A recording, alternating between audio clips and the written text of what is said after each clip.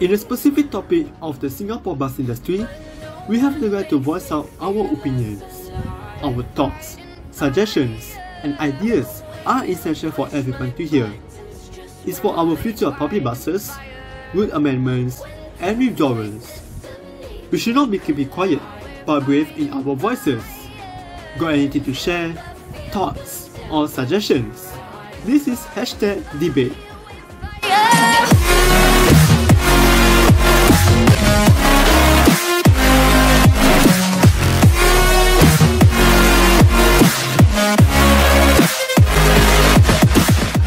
In this episode of #debate, DME will discuss a rather popular topic over the recent incident at Flora Road last Sunday. Ibis DME thought, are our public transport staff being protected and abused by the public members? As a former public transport staff, DME will share with you some of the pointers from DME's experience and from the recent incident. Last Sunday, a Mercedes driver was on bail for $5,000 for being a public nuisance to an SBS Transit bus captain. If he is found guilty, he will get a $2,000 fine. To most of you, you will find it even more ridiculous over the charges by the law that they will give to the driver.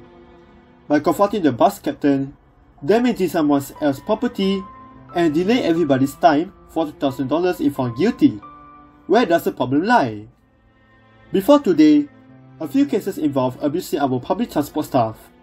However, the NTWU, LTA, and the police mentioned the first two cases in early 2017 where they physically abused one bus captain on Service 93 and the other two on Service 129 separately. Till then, more verbal and physical abuse cases were raised over the years, especially to our public bus captain and trained staff. So there were more cases but yet to mention in the newspaper article. Out of these, most of them chose to be silent and not report. But why would they do that?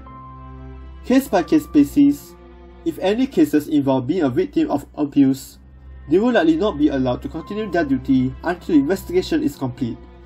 Therefore, their salary will halt, going in and out of the management office to follow up on the case. Some victims that the DME had encountered over the last 4 years were instead keeping quiet and raising the issue with the relevant authority and their supervisors. To some bus captains that the DME has spoken to, the union were very slow at follow up the abuse cases. Customer is always right is the most powerful mindset in our country, leaving the ones that run the public transport network the silent victim. The DME has experienced physical abuse twice in the same year. But did the DME raise my voice afterwards? Leave your answers down below. Although the said consequences are heavy, the reality of punishment to the abuser is very light. In most past cases, a fine of up to $5,000 and at least a 3 weeks to 4 months jail. However, in this case, a $2,000 fine if the Mercedes driver is found guilty. Would you think that it is fair to future abuse cases such as this? How to improve the welfare of public transport staff that protest them from getting abused? Leave your comment down below.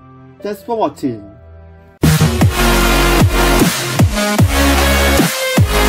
Fire, fire, fire.